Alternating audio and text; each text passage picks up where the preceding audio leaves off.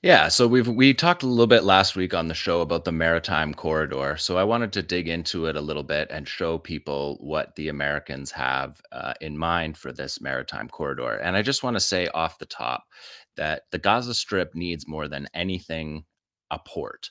And what we're talking about here is not a port. So this is a pier that the United States Army is intending to build south of the Gaza Strip. This pier is separate from the pier that people might have seen in the news in the north of the Gaza Strip that took the aid shipment off a barge from Cyprus that happened the other day. That is a jetty out in the north that's completely separate from this American project. And this maritime corridor is going to be facilitated by the United States Army. The United States Army has watercraft that will show you here what they look like. It's a significant operation that the Americans are undertaking here. We're looking at here at some of the vessels that are going to be involved in this project, and there's many of them. That's the mothership there, and you can see the cranes. We're looking at a massive ship there with a number of cranes on it that will be used to create this pier. And so the pier has two components to it. The first component is going to be a floating dock. Here we see the ships. So the two types of ships are logistic support vessels, which you see leading the way there, the larger ship. And then there's in each of these units, there's three landing craft that will be used. And we're looking at footage of the first group that left on March the 9th. And these ships are large, cumbersome ships. They're not sailing ships primarily. And so they take a considerable amount of time to get across the ocean. The first group that left isn't expected to arrive for more than 3 weeks. In this terrible situation that Dr. Ben just ably described of starvation, famine, taking root in the Gaza Strip, we're talking about a project that isn't going to be off the ground for more than 60 days. We're looking here at the pier that they're going to build off the shore from Gaza. This pier can be as much as 2,000 feet long off the shore of Gaza. And then there'll be a second floating dock that's more like 3 miles off the coast. And the large ships will dock at the floating dock and unload the ships that we just saw will unload the gear onto this pier that you're seeing here. So the pier is actually like Legos. It's put together in these pieces and anchored to the ground. It's not a permanent pier, but it is a more solid pier than what the makeshift jetty that's happening in the north is. Maybe we can roll through them one more time too tomorrow, just so people can get a sense of these ships. So these logistic support vessels that we're looking at here, they have the ability to carry tugboats, to carry significant supplies, and then those supplies will be offloaded onto the larger floating dock, and then these smaller ships will take them from the floating dock onto the shore in Gaza. And so I just want to underline the fact that we're talking about 60 days, according to the American Armed Forces, before this pier is set up. And we're getting reports out of Gaza that Nora ably described in the introduction of catastrophic levels of famine covering the entire population of the Gaza Strip, 100% of the population of the Gaza Strip. And what we're looking at here is going to take 2 months. We're going to be into the middle of May before these ships are set up. And so this American project, we talked about what Israel gains by having this project, besides the pageantry that Dr. Ben and Ali just described.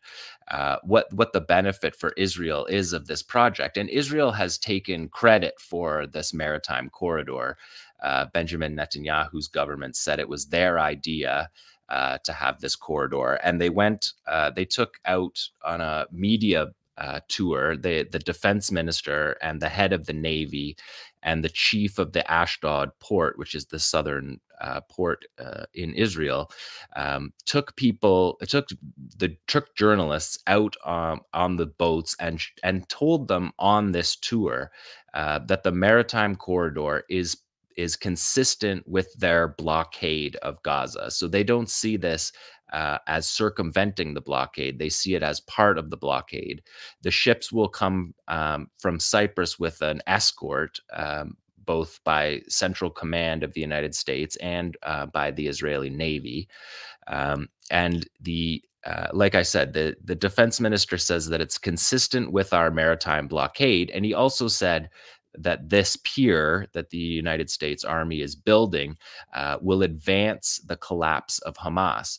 So Israel believes that they will be effectively undermining UNRWA, the main aid distribution network in the Gaza Strip, but also undermining the private aid networks in the Gaza Strip that have been completely erased over the past 6 months of the genocide that we have been watching.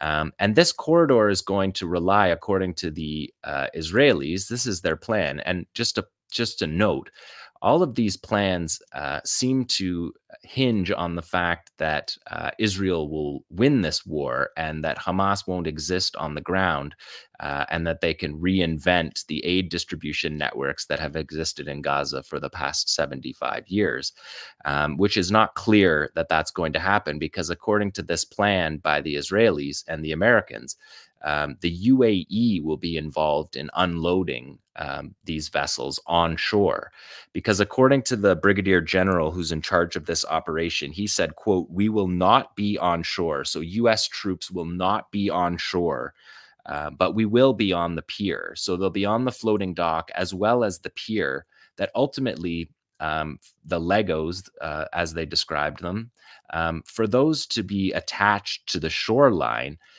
somebody's going to have to be on shore to receive this pier and set it up. So this idea of no boots on the ground, like Joe Biden said during the State of the Union, it's not totally clear how the pier is going to be attached without boots on the ground. In any case, that sounds a little bit like splitting hairs of your definition of on the ground, because, of course, with a sandy shoreline and a beach, where boots on the ground begins and where the pier ends is very uncertain. So we have a little bit of linguistic gymnastics happening here. But what we're seeing is a pier being built by the United States Army. The operation has departed, and so the American military has its mission, which to me doesn't seem to be beneficial for the Israelis. And I think that overall, we're looking at something that just shows the humiliation of the American forces and the Americans in general, politically, diplomatically, economically.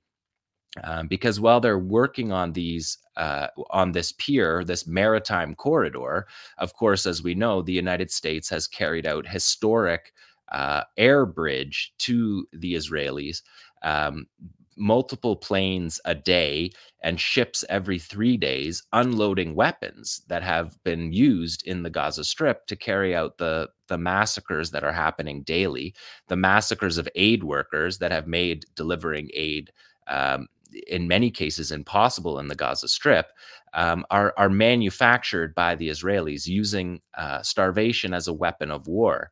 The barge that arrived from Cyprus last week unloaded 12 trucks worth of aid. The Israeli border, the land borders, there's 7 crossings that are only 2 of them are operable right now, but there's 7 land crossings that trucks could enter. As Dr. Ben just described, there's hundreds and hundreds, if not thousands, of trucks lined up on the border that could come in immediately. Even under this architecture of siege as a weapon of war, starvation as a weapon of war, the Israelis say that their military can process 45 trucks an hour across the border, which of course they could do a lot more than that by increasing staffing or increasing the amount of time that the border is open. But even just using that Israeli number of 45 trucks, the barge unloaded 12 trucks. And so we're looking at a game that's being played here, while the entire world is watching the population in Gaza starve. It's not clear. We're going to continue to follow this here. We're trying to bring this stuff to you in the moment, and it's not clear from the Americans because the articulation of this plan happened by the United States Army Transportation Expeditionary Brigade in Fort Eustis, Virginia. They gave a press conference before they left and described these things that I'm describing to you now. But we don't have a lot more information than that about what is happening. But it does correspond with what the Israelis are doing on the ground in the Gaza Strip. The pier is to be set up in southern Gaza City, south of Gaza City, matching up with a corridor that the Israelis call the Netzarim corridor, which is a famous corridor in the Gaza Strip. It's where the Second Intifada really began, when a 12-year-old Palestinian boy named Mohammed al-Dura was on film with his father attempting to shield him from an Israeli massacre that was taking place at demonstrations at that crossing at the Netzarim junction in the Gaza Strip. And as I've said before, a lot of these Israeli movements through the Gaza Strip, almost all of them, take place along axes that pre-existed this war. They existed going back to Israel's beginning of the occupation of the Gaza Strip, and the way that Ariel Sharon at the time intended to cut up the Gaza Strip and put civilian infrastructure amid the population of Gaza in order to colonize it, like Dr. Pape talked about so well at the beginning of this show. In the Gaza Strip, that process that Israel has carried out on a national scale took place on a smaller scale in the Gaza Strip, where the settlements were designed to cut up the population centers, to cut the Gaza Strip in half. And if we could just show this video here, Tamara, that was shown on CNN. CNN showed this video that's based off this Channel 14 report that I talked to you before on this program about, because Israel has been working on building this highway south of Gaza City that will cut across and bisect the Gaza Strip. And along this corridor, which they're going to set up a buffer zone, this Channel 14 report took a journalist along the route and showed them the way that they're cutting this territory. We're looking right now for listeners, we're looking at satellite imagery that clearly shows the highway being cut through the middle of the Gaza Strip. Now we're looking at footage from an Israeli TikTok video of them demolishing the Turkish-American hospital that was along that line, along that corridor. And they've destroyed everything along that corridor, which is what this satellite imagery comparing 2023 to 2024 just really clearly shows. And one of the reasons why Israel prevents this kind of satellite imagery over Gaza is because when we do see this kind of satellite imagery, it just becomes so clear what the Israelis are doing. So they're cutting this highway south of the Gaza Strip to cut the Gaza Strip in half. It will become a closed military zone where the Israelis, as they say in this report, it will allow us, the IDF said, allow us to raid throughout enemy territory.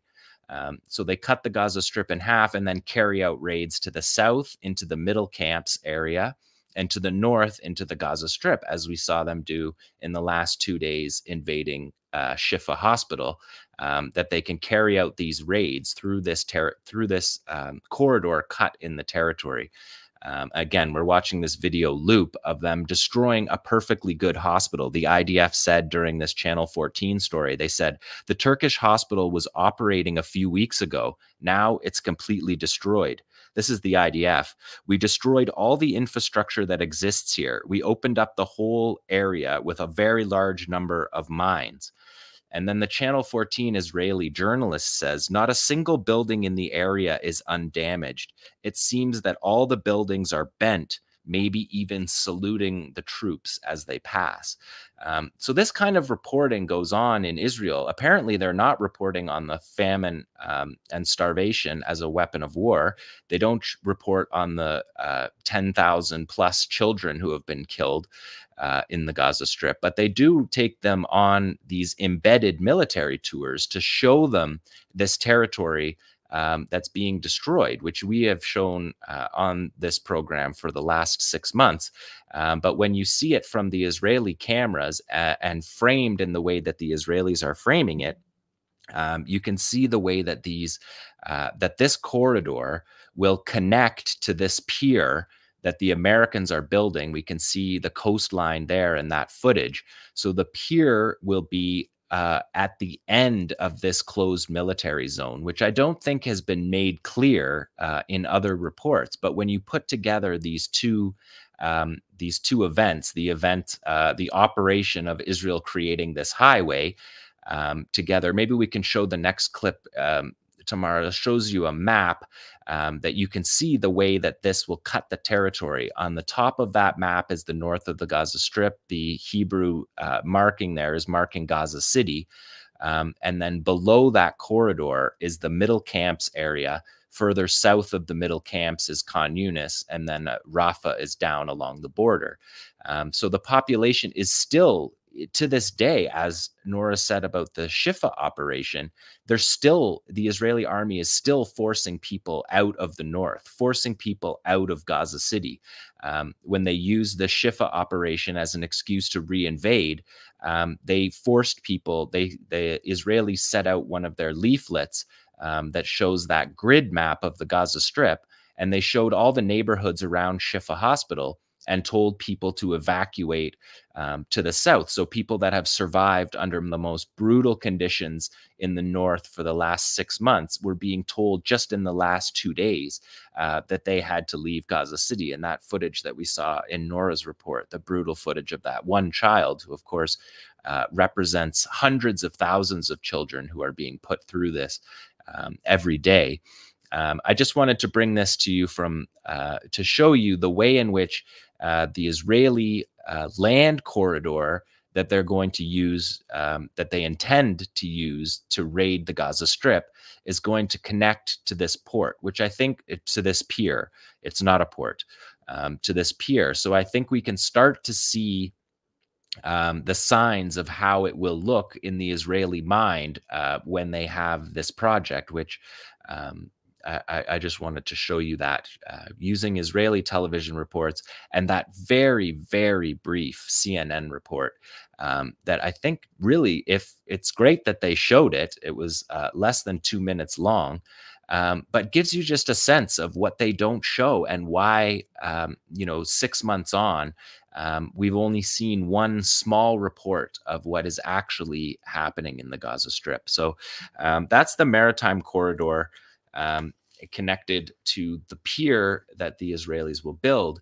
And now to get into the resistance report of what the resistance has been doing on the ground, the main areas of fighting, I'll get to Khan Yunis in a bit, but the main areas that we've seen footage from the resistance this past week is along that corridor.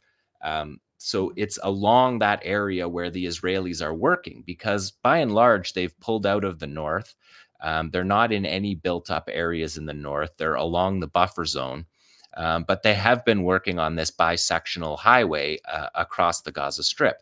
And so the resistance videos from this week are actually along this corridor. So maybe we can go to the first one tomorrow. This is from Zahra. This is in the northwest of the middle camps area. And we're seeing a fighter here emerge from an attack tunnel within, I don't know what that is, 50 or 100 feet from an Israeli armored personnel carrier that has 12 troops inside of it. And we're seeing this footage. The fighter emerges from the tunnel and fires between two trees with a direct hit on the Israeli troop carrier here. And you can see with the angle of that firing of the Yasin 105, the tandem charged anti-tank weapon that the Palestinian resistance has put into the hands of all of their fighters. And still 6 months on, we don't see any indication that these 5 months of ground war, any indication that these weapons are running, that these weapons caches for the Palestinian resistance are depleted in any way. They're still able to, and they're still able to reach the Israeli army in this intimate way within a few hundred feet of their vehicles, which are touted as having touted as having active protection systems, which is a weapon on board, which radar detects the incoming round and fires out a defensive round that will defeat the incoming warhead. And we can see from this footage right here that the radar is not picking up the fighter as he emerges from the tunnel and fires between those trees, and retreats back into the tunnel and returns to his base. These are not martyrdom missions.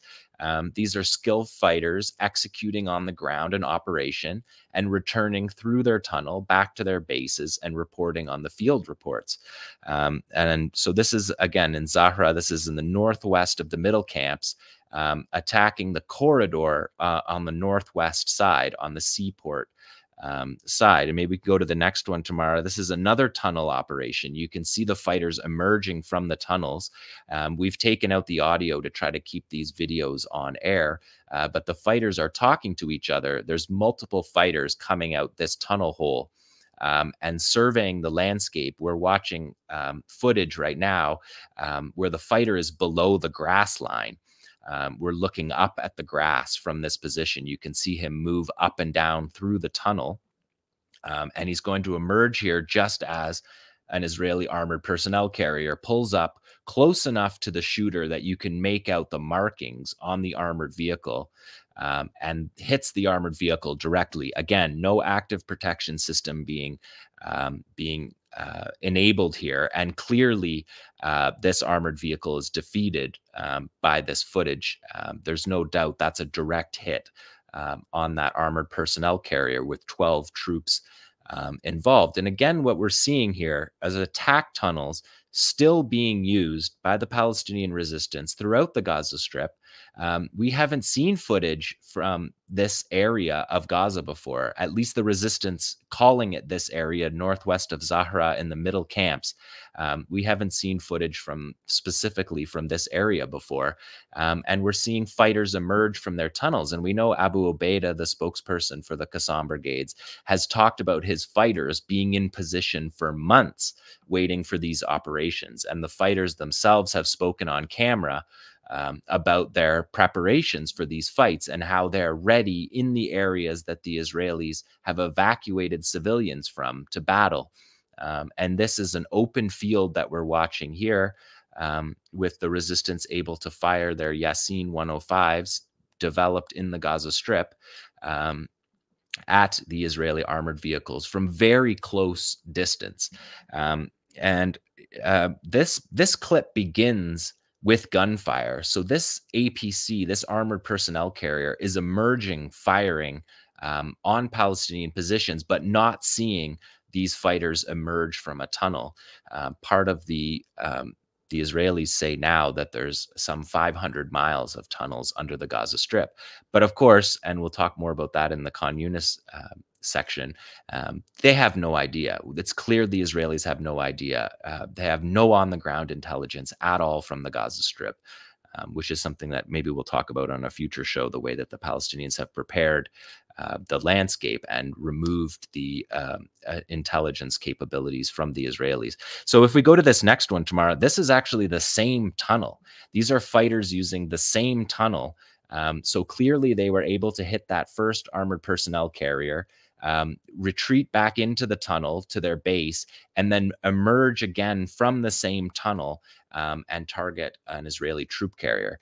I want to point out on this one, if we watch it when we go back around, this is the two previous troop carriers were not moving. They were stopped when they were hit. If you look at this one, look at the dust flying behind this armored personnel carrier. It's moving at a significant rate of speed. along this corridor. The fighter emerges from a tunnel and direct hits. You can clearly see, again, active protection system. The radar is not picking up the round coming out of the tunnel, and hits this armored personnel carrier, which has a top speed of 80 kilometers an hour. It's difficult with these tight crops of this 𝐤𝐿 videos to see just how fast that tank is, that armored personnel carrier is traveling. But it can travel up to 80 kilometers an hour, and it sure looks like that's what he's trying to do. The Israeli troops get through this area as fast as they can, and just a remarkable shot by the Palestinians, just clearly hitting that troop carrier at significant speed. And it's unclear from this footage from the fighters how long they're in this position for, but you can see them leave through the tunnel again. And if you look at the landscape around this, they're again peeking out of the grass. It's not clear to me that the Israelis will find that tunnel at all. So this is because they'd have to dismount and come into this entire area, which we're looking at is a few hundred feet. This one's further. This last video that we're watching is further distance away from this traveling armored personnel carrier than the other two videos. But to me, that looks like a tunnel that will still remain, because the Israelis would have the engineering project necessary to clear that territory. It doesn't appear to me that's something that the Israelis are interested in doing at this point in the battle. So maybe we can go to the next one after we watch this hit here. Okay, yeah, let's go to this one, because this is 𝐓𝐡𝐞 𝐄𝐿. This is Islamic Jihad footage from this. This is from Street 10, and the Palestinians call the street above Netzarim Junction Street 10. And so this is now the north side of the corridor.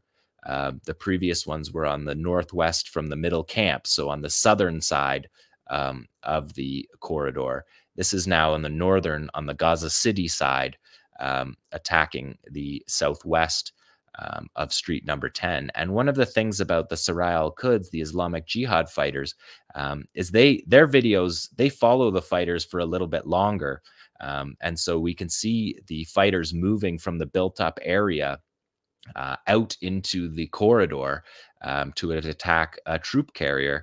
And just something interesting to note in this one, we can see that these fighters, as they move through, you can watch them as they move through the landscape here. You can see that the fighter is Islamic Jihad fighter is firing a Yasin 105, which is a 𝐤𝐿 Brigade's weapon that 𝐓𝐡𝐞 𝐄𝐿 is using in this operation, which again further shows no indications of these stocks being depleted at all. In fact, 𝐤𝐿 is now sharing this weapon throughout the resistance, and this gives you a chance to follow how long.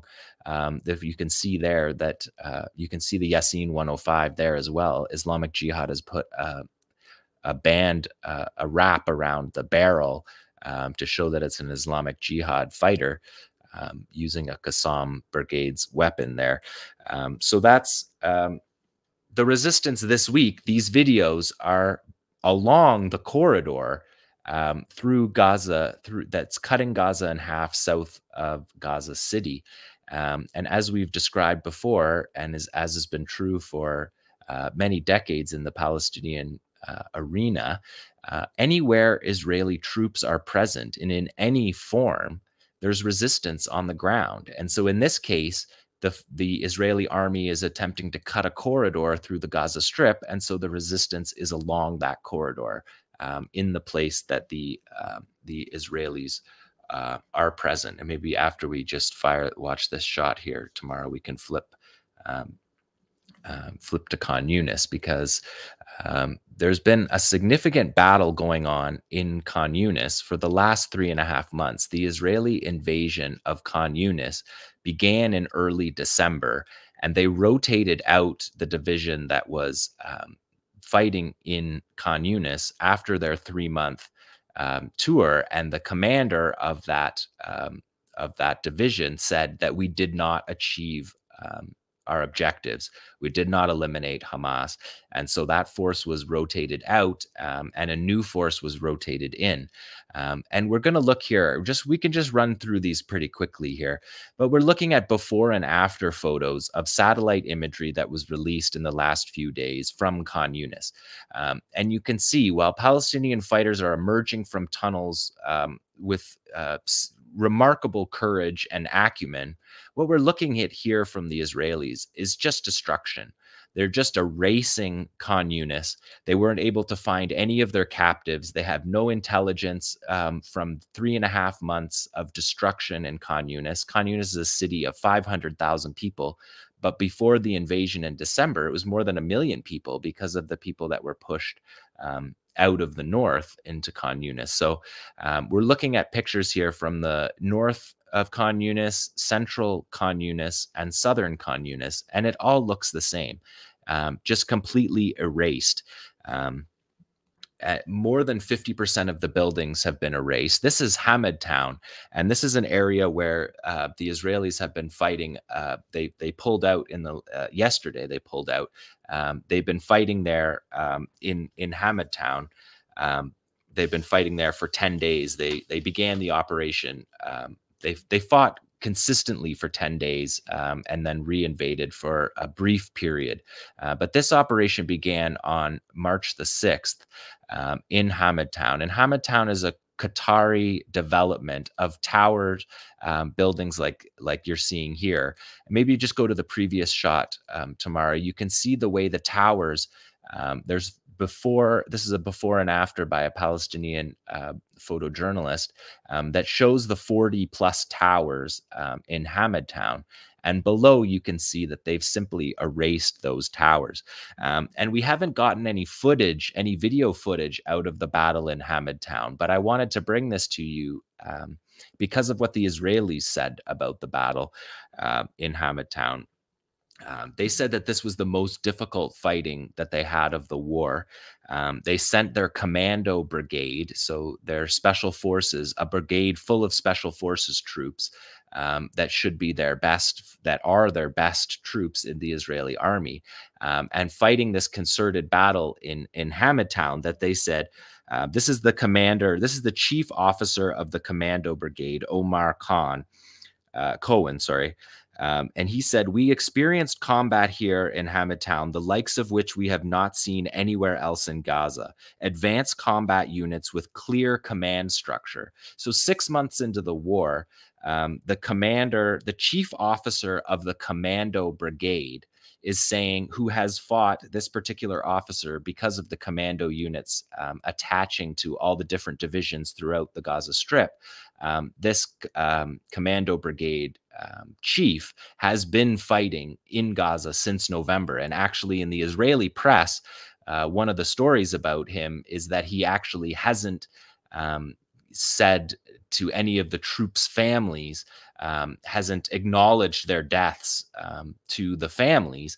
And his excuse for why he hasn't done that, which is also part of, I think, that the Israelis haven't claimed all those deaths, but also that he said that the reason why he hasn't given condolences to these families is because he has been in Gaza since November. So this is a special forces commander who's been in Gaza since November saying that this is the hardest fighting that they've experienced. And he said that it's clear that Hamas has the ability to manage its force, and that has been evident for the past 9 days of this battle. And so he is clearly understands and articulating the failure of this 6-month brutality. And what we're seeing in these pictures of Khan Yunis are just destruction. This is not any military objective. This is just military vandalism and destruction. And this commando brigade captain also said something that I think is telling. And I'll wrap on here. They said they are fighting stubbornly here over something important to them, and we will find out exactly what that is. They have absolutely no intelligence. The commando brigade operating on the ground in Hamad Town, fighting for 10 days. He said this on the 8th day of the battle. He said they have no idea what they're fighting in Hamad Town for, but he says we'll find out what it is. I will bring to you that they did not find out what it is and pulled out of Hamidtown yesterday, according to the IDF. And so just military vandalism and destruction, starvation, and that image that you're seeing here is what the buildings, because the previous shot showed us what the overhead footage looks like, and you can see that there's some buildings remaining. They've erased almost every building, every tower. We're looking at apartment towers here. And so if they show the next picture tomorrow, that's the ones that are standing. And we're looking at a building where every single apartment building is blown out with tank shells. So the buildings are either erased or they're standing here with massive holes, just destroying these buildings, making the place unlivable, but achieving no military objectives. The only military objective that was achieved in Hamidtown was the Israelis arrested 400 civilians, which they continually do, arrested 400 civilians. And as we know from reporting in Haaretz, that 27 Gaza prisoners have been killed in Israeli prisons. And that's what we know of at this point. So that's the resistance news from Gaza. Thanks for watching this video. Please subscribe to our YouTube channel, hit like, leave a comment. These engagements help us with the YouTube algorithm, and it helps us to get around Silicon Valley censorship as much as possible. It does make a difference. You can also support our journalism by going to electronicintifada.net and clicking on donate now. Thank you.